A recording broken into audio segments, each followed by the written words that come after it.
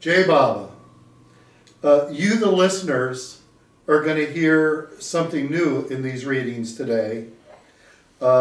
Several of my poems are rhymed, and this came about naturally and I enjoyed it. So I think there's 2 or 3 poems that I'll read today that are rhymed. Now this first one, I woke up one morning with the word godsend in my mind. And I was thinking about that word. You don't hear it that often anymore. But for some reason, I felt that I had heard that word quite a bit in my life. And I thought about that. Maybe I hadn't heard it. Maybe I just thought it. In any event, when I had that thought, I looked at Merriam-Webster's dictionary for the meaning. And the meaning is an unexpected thing or event that is particularly welcome and timely, as if sent by God. So this is the poem that I wrote, Godsend. With him we expect the unexpected, knowing he is the giver of all. What appears impossible or difficult is the gift he keeps giving. Opposites work for equipoise. Balance is the key to life. All is an opportunity to remember him, knowing everything comes from him. Sit back and watch the show. There is nothing really to see. Impressions are there until they are not. Hold on to him through it all. Those who talk don't know. Those who know don't talk. There is godsend every moment. Be with him. He is here now.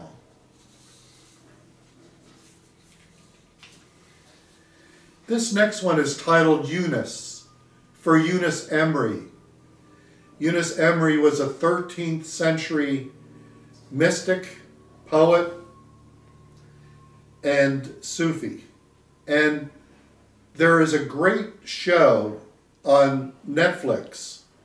I rarely recommend to anybody to watch anything on television, but there is a 45-episode show. This was done in Turkey, has Turkish subtitles. It's 2 seasons, English subtitles. English subtitles. Thank you, Chris. It starts a little slow, the first few episodes, but it takes off and gets going.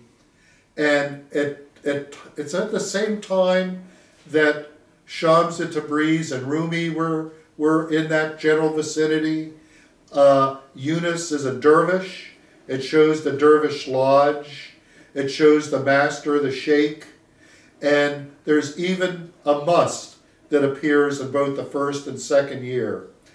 I really recommend it. So this poem is titled Eunice. Don't believe almost anything you hear. Words have little or no meaning. Most people follow a fiction, a narrative of their own making. The heart is the house of God. The lover worships there day and night. What does he care about the world? Its problems and complications are null and void. Flattery becomes fashion. Separation follows pride. Likes attract likes, then seek to multiply. No one is justified before God. If you want to be with him, sever every faulty connection. Let love and love's slaves be your only friends. Die every moment and find yourself in him.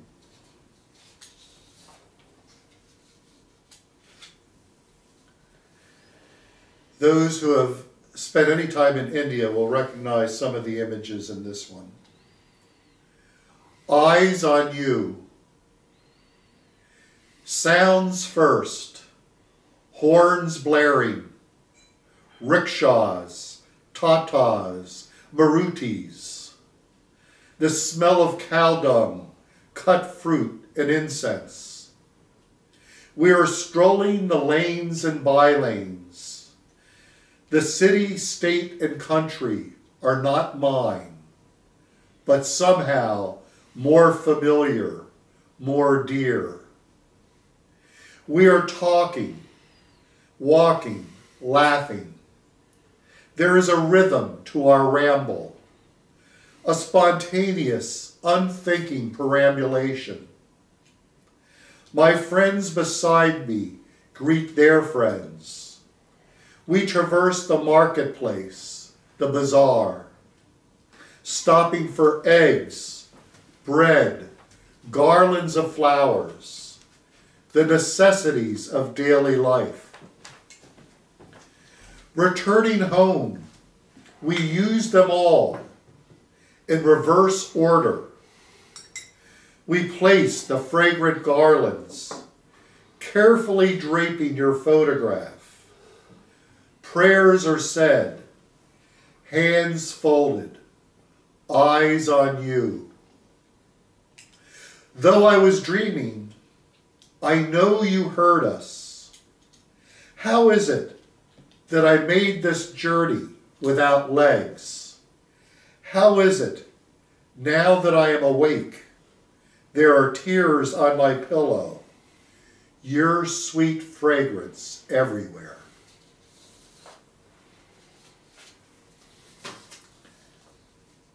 The longing. I should say before I start this that as a child, my mother read to me from the Lives of the Saints. And so this poem Is this the book that Francis Brabazon mentions, or is it a famous book, The Lives of the Saints? The Lives of the Saints was a book that was very popular, particularly among Catholics. Okay. It's not the Desert Fathers, that's another book. That's another one. Okay. That's another one. This is titled The Longing. Yeah. My mother sat on the side of the bed. I knew by the cover of the book what she would read that night. The color was deeper than crimson. I associated the Lives of the Saints with pain, blood, and longing. I still listen when I hear these lives told. I still wonder at the source of their struggles. Light and darkness, darkness and light. The eternal battle between higher and lower. The twisted, unforgiving paths they took, all looking for the same door. How could I know as a child the longing these saints lived? My mother's care and intonation revealed more than the pictures on the pages. Faces contorted with yearning, looking upwards to heaven and beyond. Now I live with my own longing. No one would ever know or guess. I carry it without weight or burden. I have even fooled myself, except when I hear your name or see your sweet face before me.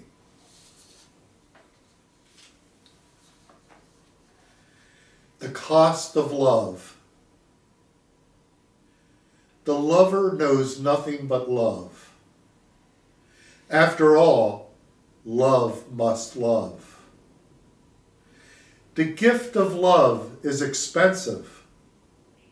There is always loss for such gain. Some throw sticks on the fire, hoping oxygen is enough to get it going. Others try incendiaries to acquire a proper burn. All too soon, the flames guttering out. Every lover has a beloved. There is an alchemy, a transmutation involved.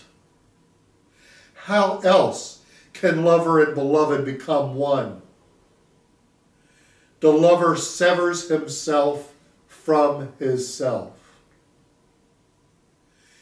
The lover joyfully suffers immolation, the bellows of the heart burning bright. The lover's sacrifice is his reduction. He prays the fire become an inferno. What is the cost of such love? What is the price of loss and gain? Embers glowing, then nothing but ash becoming dust.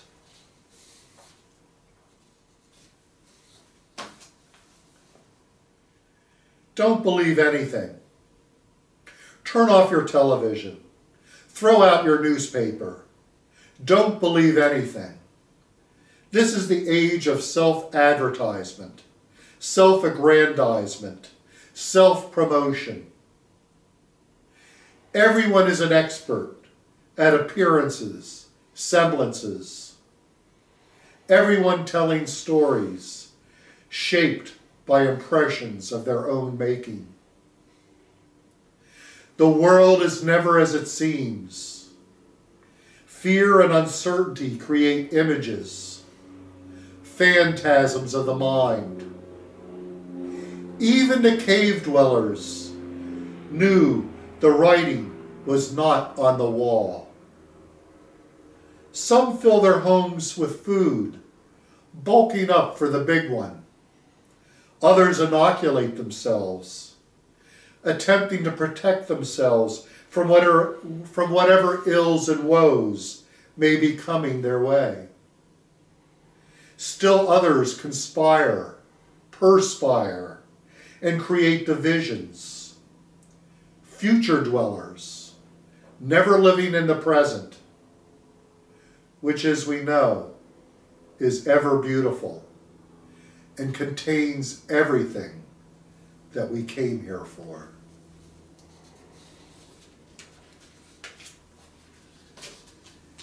This next one, I hope most of you have read or seen the movies, The Lord of the Rings and The Hobbit. I know you have, Chris. Mm-hmm. I know you're a fan. Yeah. So this next one, I have read probably, I know I read fully 3 times, and then I've seen the movies at different points in my life. When I was in college, when I was a young man, and then maybe 15 years ago at the time the movies came out, I read through. Each time enjoying it more than the previous time. But I was thinking the other day that the word love is not really said. No, it's not. Thank you. Thank you, Chris. And yet I was thinking, and this is what I read as an introduction, I don't remember reading the love throughout the entire Lord of the Rings, and yet having read it 3 times over the years of my life, what is the story of Frodo and Sam? It's the theme of the Hobbits, really. Yeah. It's the whole theme. Yeah. But it's all about love. Right, especially among the Hobbits. It's so beautiful. You're mm-hmm. right. Mm-hmm. So... even Sam gonna get married. Yeah. You know, it's all love. It's all love. It's all love. So the title, Nothing But Love. We are hobbits on a hobbit quest. Dear Frodo and Sam are doubly blessed. Ring bearers avoiding Sauron's eye, leaving the comforts of the Shire without a goodbye. How many golems, balrogs, and orcs along the way. Strider providing direction and demons to slay. Aragorn, Avatar, appearing when times are bleak. Gandalf the wizard assists with what hobbits seek. It is a journey with myriad woes and foes. This much the lover already knows. One can never turn away, never turn back. Frodo the chosen, going straight into the black. What travails and tribulations along the way. Horrible, awful imagination at play. One must give up everything, even Shire's moonbeams. Nothing is ever what it seems, especially in dreams. One might catch a glimpse of the path like none other, reading Lord of the Rings from cover to cover.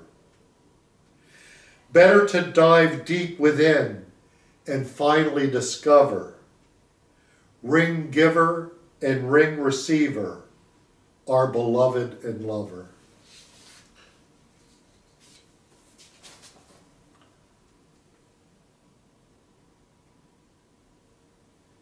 No one will ever know. Shut your mouth and keep it closed. Never speak it out loud. Never disclose. Keep it up your sleeve, always hidden. Forget you ever heard it. Let it remain unbidden.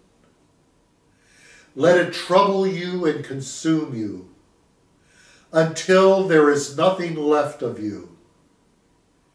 Befriend pain and torment. Make them your daily testament. What a gift, this suffering and woe. Always smile, and no one will ever know that this life is worth every pain, without which, how could there be soul's gain? As I write this, I hear the songbirds singing. The sky is ashen, the weather unpromising. O God, I have emptied the furniture from this house. Slay me and end this cat and mouse. You say that this is life at its best. You are the master, and this is your test. Should I sink like the setting sun in the west, or rise before you, my head on your chest?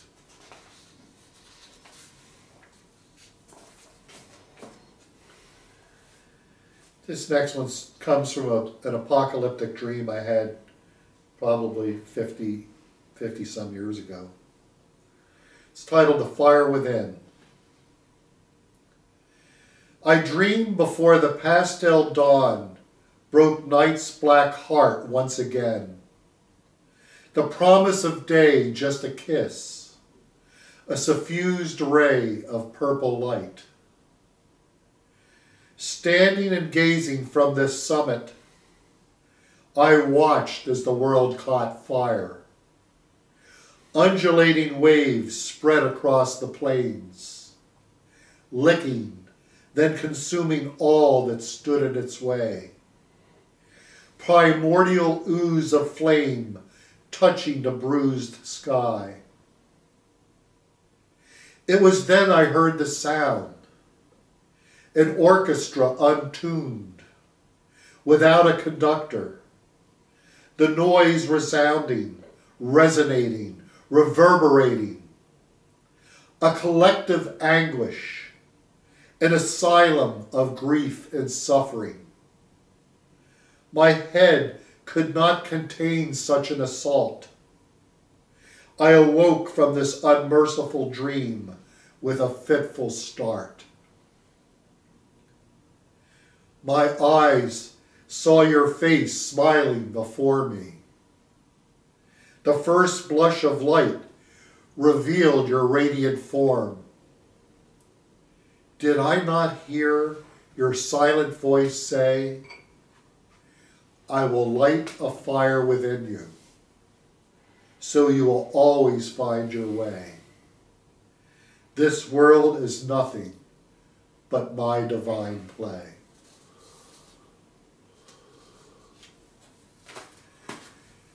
Now this next one is kind of astounding. Anita got from a friend of hers a greeting, a text that said, Happy Moon Day. And it was Monday. It was a Monday. And I was thinking to myself, Moon Day? Is that where Monday comes from? So I looked it up. And Monday comes from the Old English Moonendag, named after Mani, M-A-N-I, which was the North personification of the moon. And Sol was her brother, the sun. So this was sort of an epiphany to me. I never knew this. And so I began to think about Mani, and I began to think about the moon and the sun. And this poem is titled, The Moon Around the Sun. And you can take this as Mani, or you can take it as the moon. It works on different levels. The moon around the sun. Your face is always there to see. You never fade. Your orbit and rotation are matchless. Your dance is perfection. The sun always shines on you. Your dark side forever hidden. The Creator made you as a reminder to all. Cheerfulness is but one of your names. You are the shining one and the necklace of stars. Though the earth tilts and continues spinning, you are transfixed by the sun, the gem of the celestial heavens. Your death made you all the brighter. Stationary you are. Equipoise is your crown. All long to see you, to be guided by you. You are sister to your brother's son. Musicians, poets, mystics, invoke your name. How glorious your shining light. How divine your nimbus and glow. In all the galaxies, there are none but you, the moon around the sun.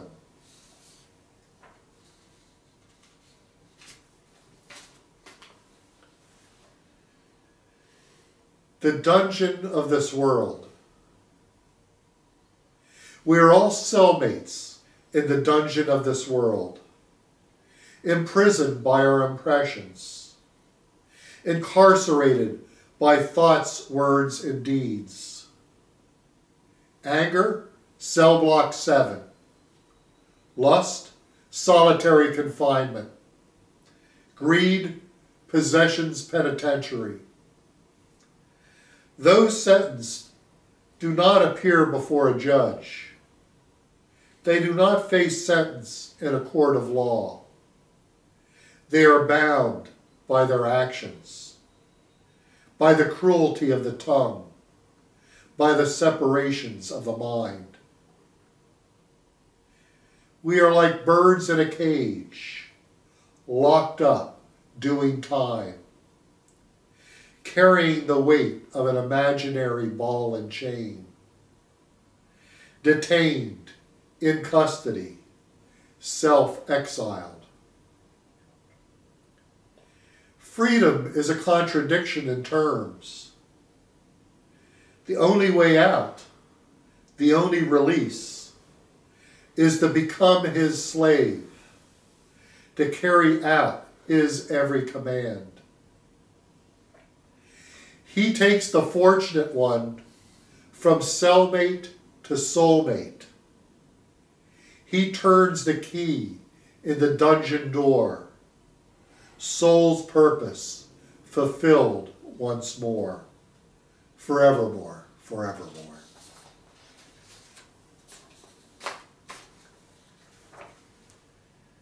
The world gone mad.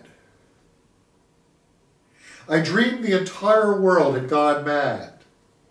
Not Mad Hatters at a Mad Tea Party mad, but full tilt boogie Jekyll and Hyde mad.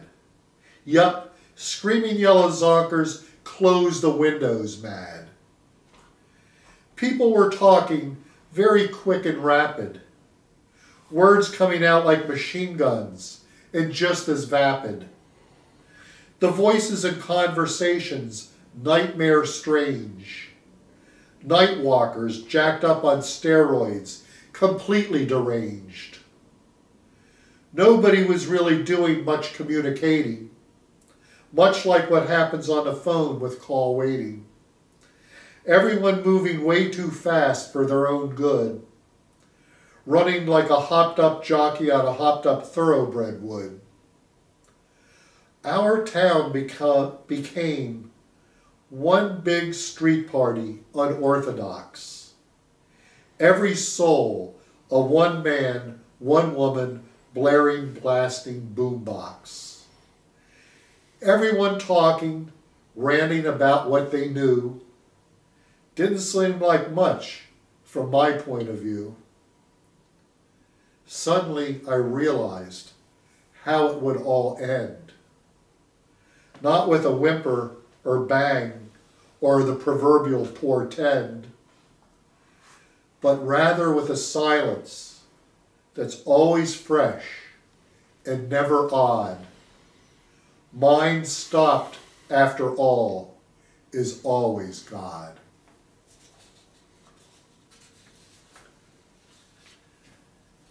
This last one is taken from an experience at Marizod many years ago, where I was standing at the back doors of Mondeley Hall, standing there alone, looking over to the porch. There was a group of people around Mara on the porch. And if I were a painter, I'd be able to paint the beauty of the way I saw all the bodies poised. But I've tried to create in words what I saw that day. It's titled, He Was So Beautiful. I could not hear their voices. I was too far away. I could see the expressions on their faces. They revealed all I needed to know. I have captured that image in my heart, the picture more clear than any camera could capture. Never fading, though the years pass quickly. The memory growing brighter with the passage of time. What I saw transcended space. It stepped outside those bounds and binds. Only love has the power to surpass all. Only love has the majesty to eclipse illusion. I remember now what I saw on that porch. It comes back to me that I heard her voice. Just 4 words floated across the breeze. Those 4 words etched forever on my heart. I saw the others wrapped in their attention. Their faces and bodies receptacles of light. The porch became an effulgence, an illumination. I heard her say, he was so beautiful. And that's it. Jay Baba. Jay Baba, it's really nice. Thank you very much, John. Thank you, Chris, as always.